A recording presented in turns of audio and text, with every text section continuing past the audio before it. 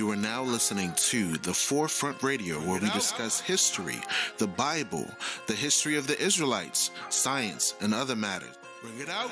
The history of the blacks, Hispanics, and Native Americans as it relates to the Bible. Who were you prior to slavery? Who were you prior to colonization? These answers and more can be seen and heard as you listen to The Forefront Radio.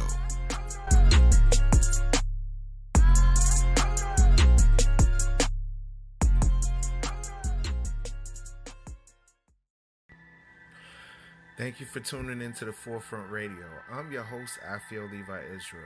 Now, if you're interested in helping us promote our brand, please feel free to donate to our Cash App. Our Cash App is $Afiel Levi. That's APHIEL LEVI. And that'll go directly to the Forefront Radio so we can produce more incredible shows for you to listen to. Now, if you haven't heard about Anchor, it's the easiest way to make a podcast. Let me explain. It's free. There are creation tools that allow you to record and edit your podcast right from your phone or computer. Anchor will distribute your podcast for you, so it can be heard on Spotify, Apple Podcasts, and many more. You can make money from your podcast with no minimum listenership. It's everything you need to make a podcast in one place. Download this free Anchor app or go to anchor.fm to get started. Thank you.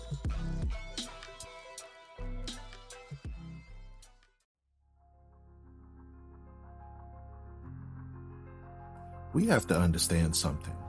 How can you talk about freedom and justice for all when you were brought under the banner of servitude? How can you talk about freedom and justice for all when you were brought in shackles and chains with yokes about your neck? The Bible says that the children of Israel would be scattered into all nations under the banner of slavery. This was a global slave trade. Luke chapter 21, verse 21 through 24 says you're going to fall by the edge of the sword and you're going to be led away captive into all nations. So the question for the critical thinker is this: who did that happen to? Did that happen to the Chinese? No. Did that happen to the Arab? No. Did that happen to the European? No. Did that happen to the people that call themselves Jewish? No. What race of mankind on the earth was taken into captivity into all nations?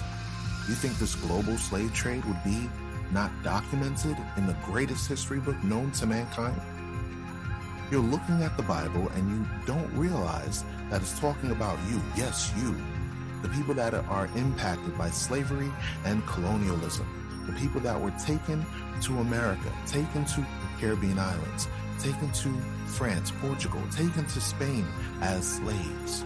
The Bible says that the gospel of the Jesus Christ that we know of is a black man that came to set liberty to the captives. That's Isaiah 61, verse 1. Who needs saving? Who needs liberty? Does the French need liberty? Does America need liberty? Who is oppressed? Who's getting brutalized in the streets?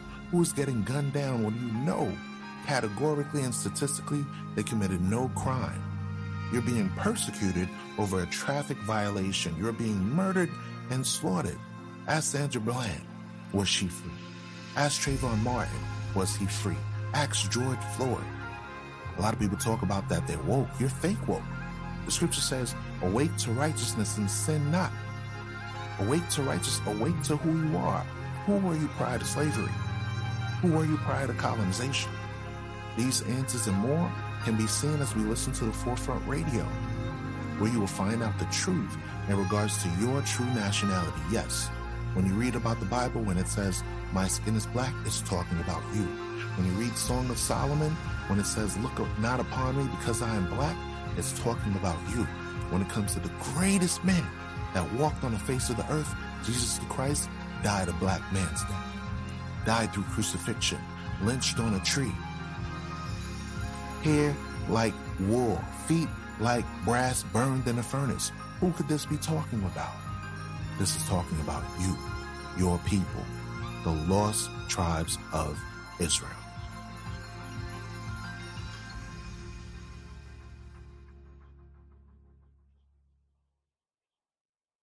You were listening to the Forefront Radio. Thanks for listening in.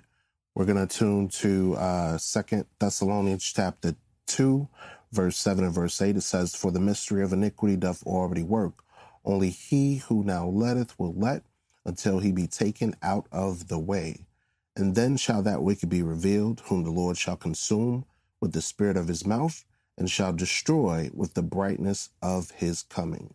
Even him whose coming is after the working of Satan, with all power and signs and lying wonders, and with all deceivableness of unrighteousness in them that perish, because they receive not the love of the truth, that they might be saved. For this cause God shall send them strong delusion, that they should believe a lie."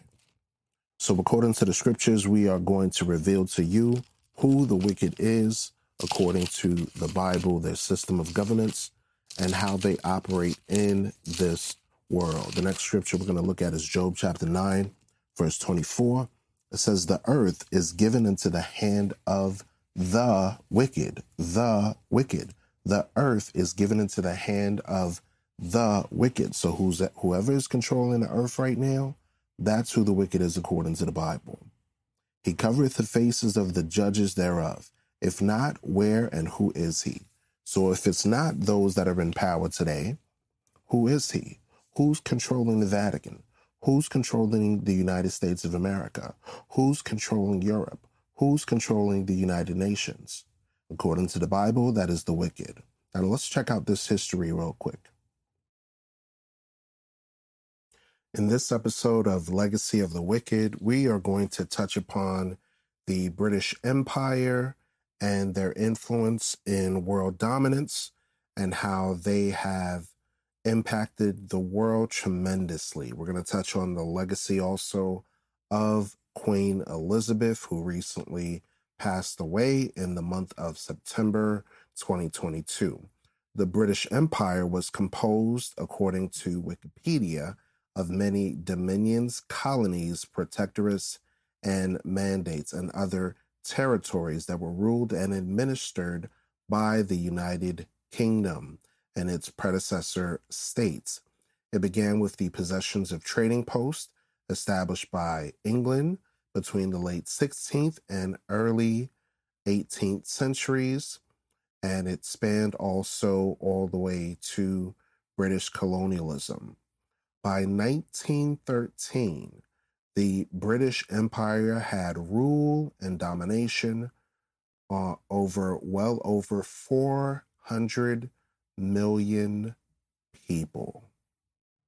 400 million people. During the age of quote-unquote discovery, which is the age of enslavement and colonization, in the 15th and 16th centuries, initially Portugal and Spain started with European invasion of the planet, and in process established large overseas empire. Then followed England, then followed France, then followed the Netherlands, which is the Dutch, and also the Americas, Spain, and the United States of America, Canada, and other regions. So if you ever want to know any type of history, it's always good to ask the indigenous populations of slavery and colonialism. Colonialism involved the mass ethnic cleansing, persecution, enslavement of many cultures throughout the world. You can go into many different subsections and sections on touching this, which would be thousands of pages of documented history and things that have been left out of the manuscripts of the world.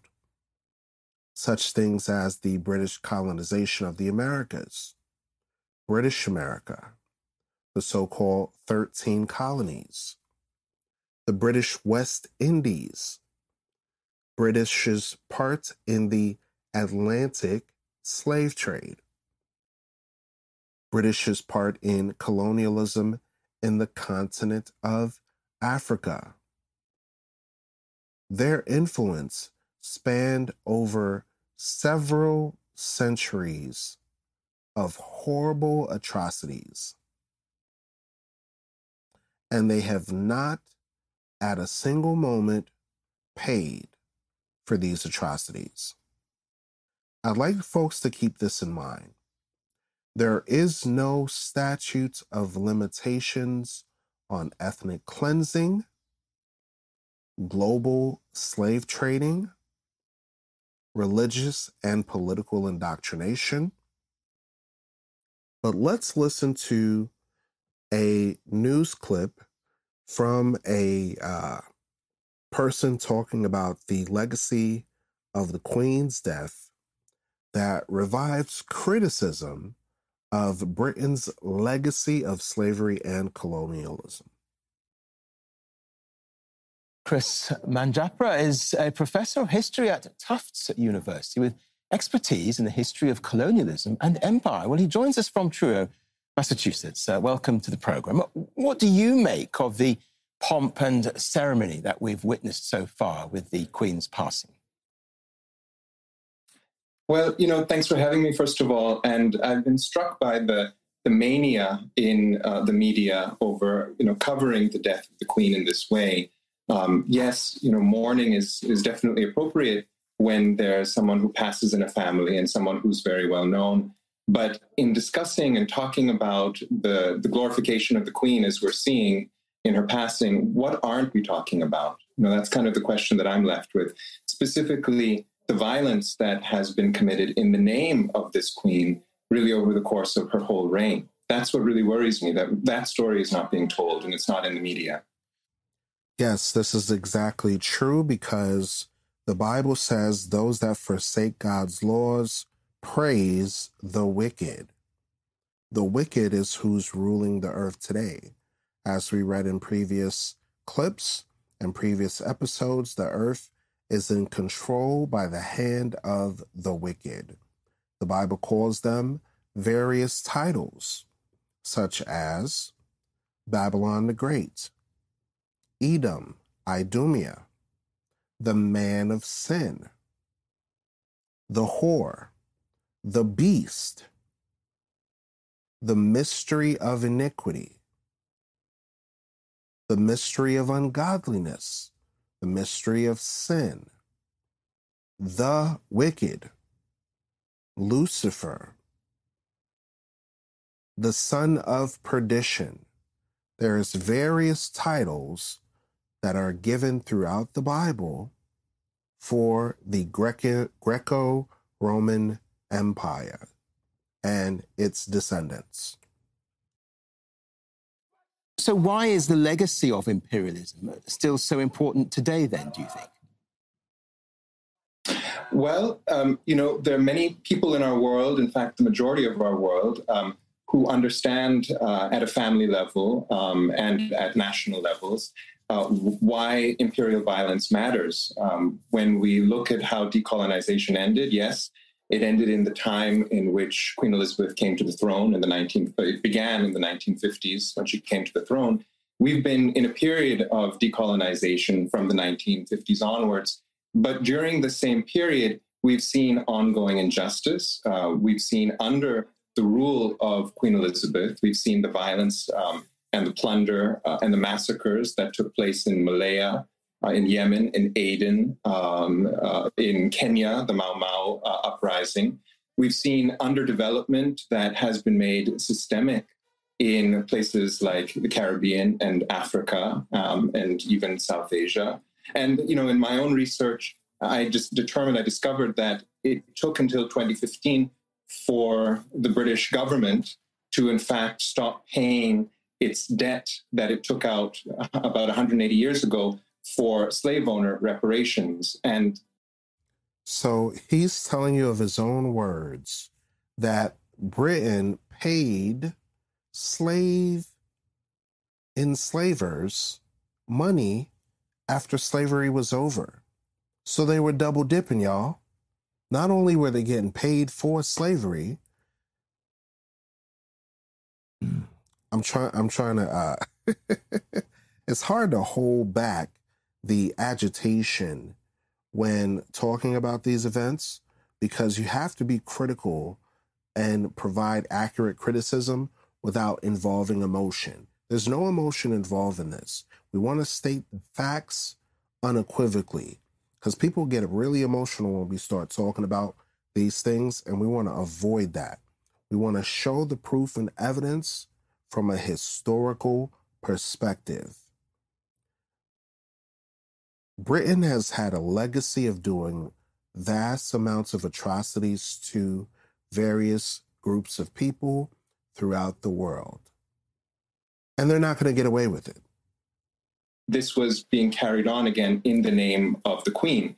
So the past of colonialism continues to live on today. And partly it's because we continue to tell the story of the empire and not appreciate the pain and the suffering and the plunder of those who have been colonized by that empire.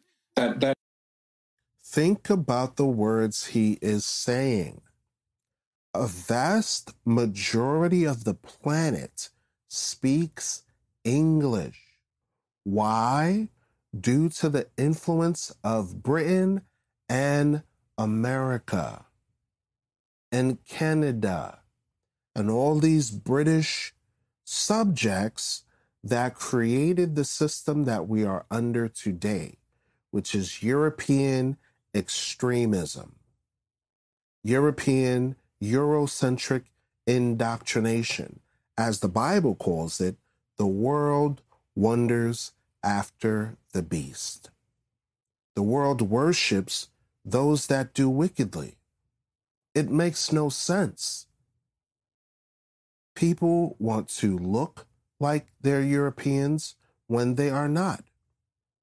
People speak Eurocentric dialects, Romanized language that were characterized and broken down into the various groups of indigenous populations that no longer speak their common tongue, or they have English as a second or third language.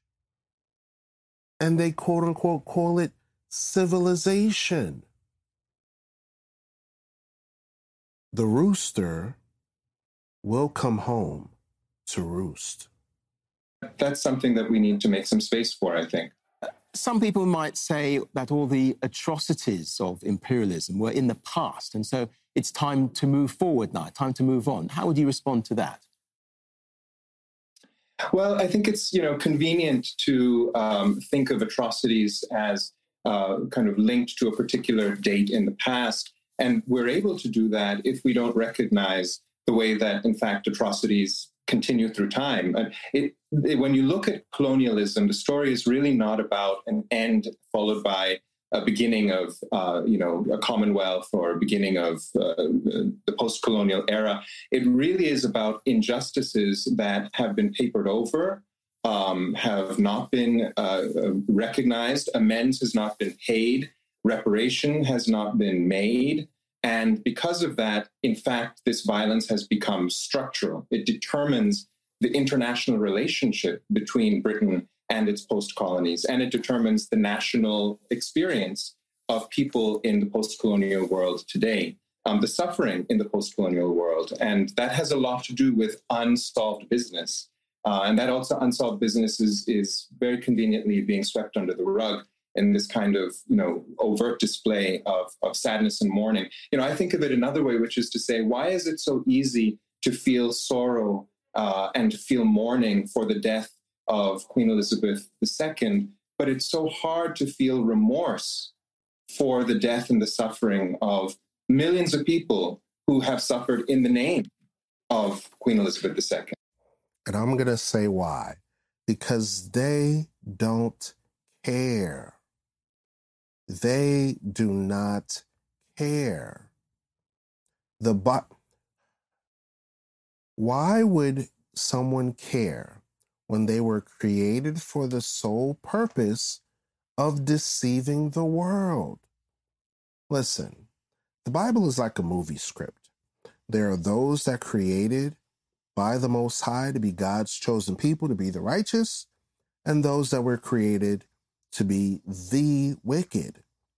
In this episode and many other episodes, we're entitling it Legacy of the Wicked because before Christ's return, we have to expose the truth.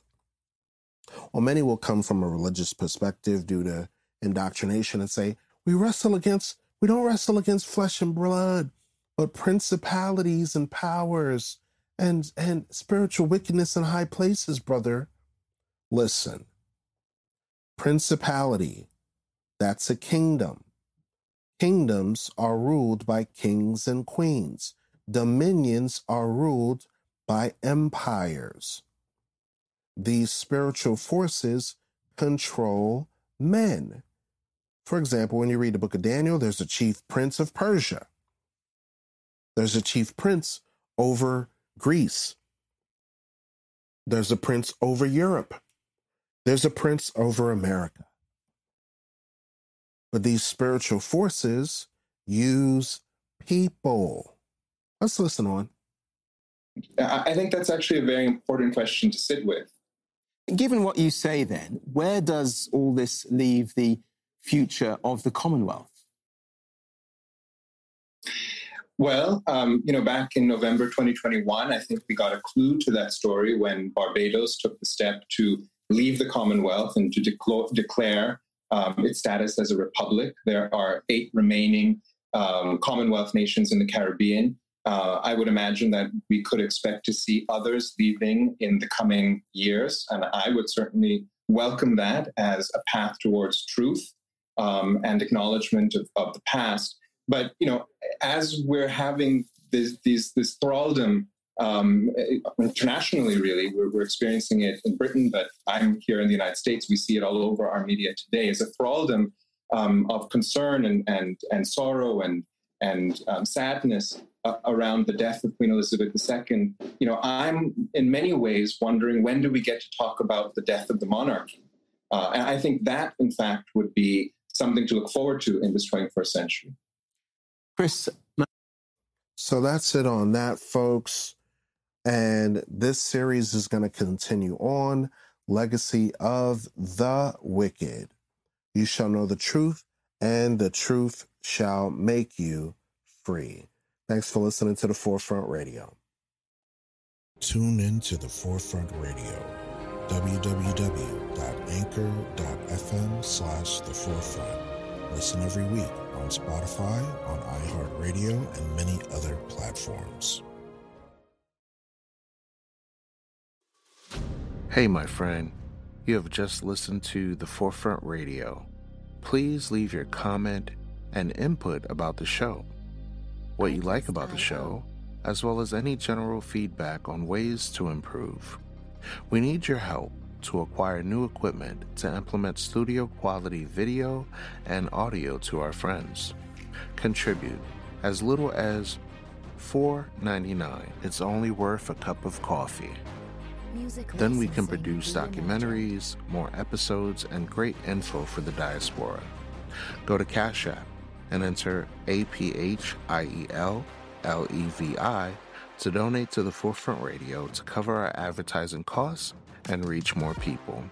Catch our next episode on YouTube, Facebook, Spotify, anchor.fm/The Forefront. Always remember, the truth shall liberate the mind. Peace to the heirs of promise and the heritage of the scattered 12 tribes.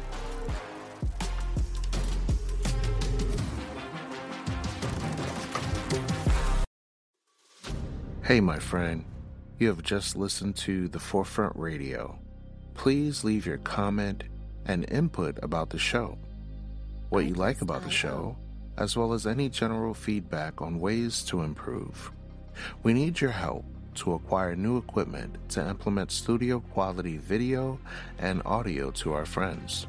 Contribute as little as $4.99. It's only worth a cup of coffee. Then we can produce documentaries, more episodes, and great info for the diaspora. Go to Cash App and enter APHIELLEVI LEVI, to donate to the Forefront Radio to cover our advertising costs and reach more people. Catch our next episode on YouTube, Facebook, Spotify, Anchor.fm/The Forefront. Always remember, the truth shall liberate the mind.